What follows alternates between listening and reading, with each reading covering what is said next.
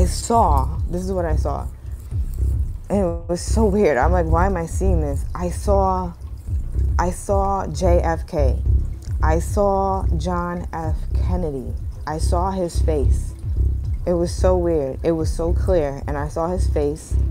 It was like at the right side. And then above his face, I saw a woman's face, right? And then after I saw that, then he said JFK assassination, right? And then after he said that, I seen the Twin Towers, the two towers. I just seen the Twin Towers, right? And then after he showed me that, he said, what was hidden in the dark will now be exposed. What was hidden in the dark will now be exposed. What was hidden in the dark will now be exposed. Well, now uncensored versions have unexpectedly come out. And they claim that the CIA recruited 2 of the 9/11 hijackers before they flew planes into the World Trade Center, allegedly. These court filings say that the CIA used Saudi Arabia as a go-between in order to circumvent laws that bar the CIA from conducting spy operations on American soil, on Americans. Richard Gage is an architect in the Bay Area with more than 30 years of experience. He's also the founder and former CEO of Architects and Engineers for 9/11 Truth, which has amassed more than 3,500 members over the years. For 2 decades, Richard and his wife Gail have been leading the charge for a deeper investigation into the destruction of all 3 World Trade Center skyscrapers 20 years ago. Richard joins us now. Richard Gage, thank you so much for coming. We appreciate you being here. Thanks, Stu. Great to be with you again. So if I want somebody dead and I go contract a killer, does that make the killer immune for liability or prosecution because I used a go-between? It's worse than that, Stu. The CIA is going to try to spin this to say, oh no, we were just trying to infiltrate Al-Qaeda. But you see, the documents, which anybody can download right off the RT Today, Russia Today article by Levshitz, you can download it. It's 20 pages. It's the testimony of the lead investigator for the defense organization in the military commission. And in it, he has spent 5 years interviewing FBI agents, half a dozen of them, 9/11 Commission investigators, a whole bunch of them. And their testimony is absolutely damning.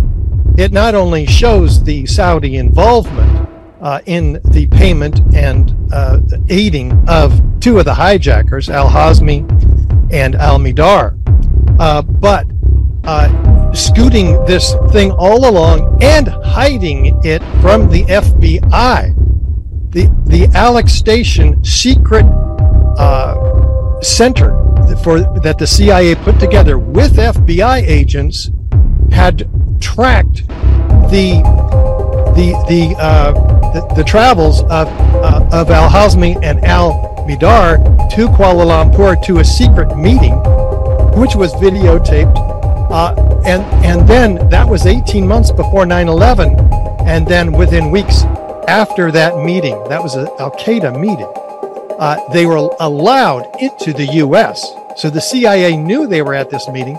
They were allowed into the U.S. anyway, and they were then aided in finding an apartment by Al-Bayoumi, a Saudi intelligence official.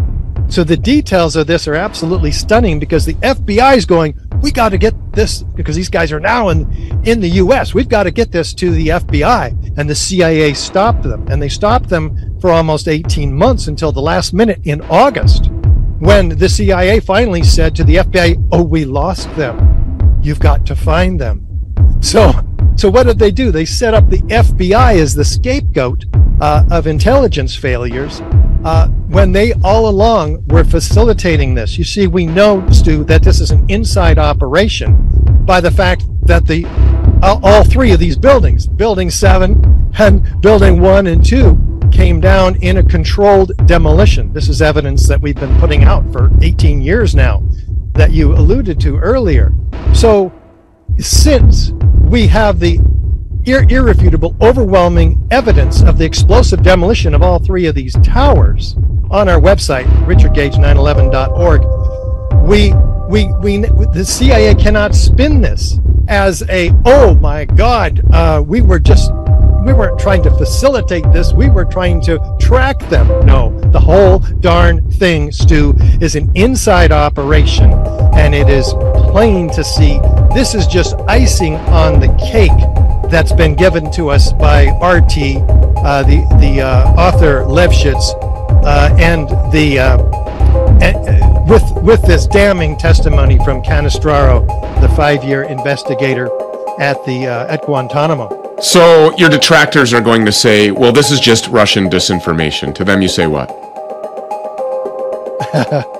This is an official court document from the Guantanamo Military Commission. Just so happens that RT is the only outlet that has the integrity and the testicular fortitude to actually broadcast it.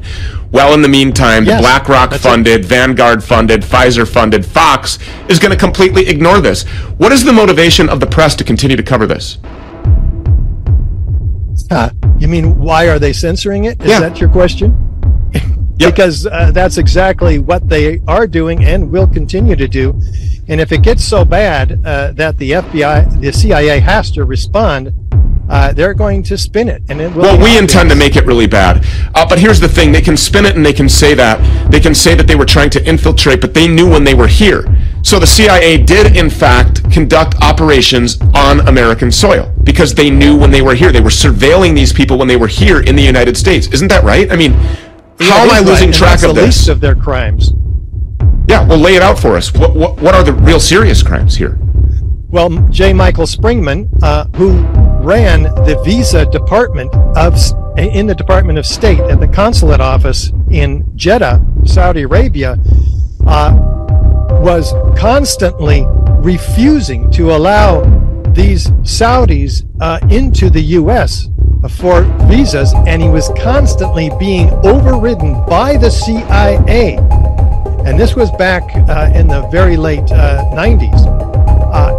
He knew, 88, 80, 89, 90, he knew that the CIA was allowing people who were suspected of terrorist links into the United States for training and sent to Afghanistan for fighting the Soviets. He was at that era as well. So this is a pattern that the CIA has had and apparently continued in the preparations for 9/11. Would Bush 43 have known about this? I don't know if they kept him in the dark or not. I think I would if I were Cheney. Keep that mind in the dark. Yeah. So who has operational control at this time over the CIA? Who knew about this? Good question. Let's find out, Stu. You're the investigative journalist. I'm an architect.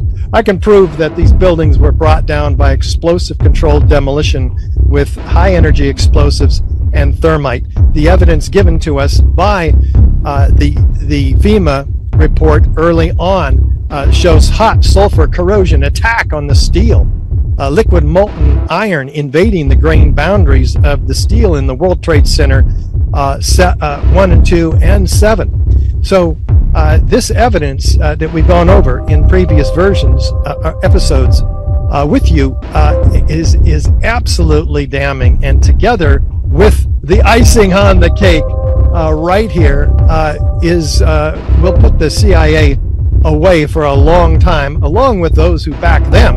You asked who they are.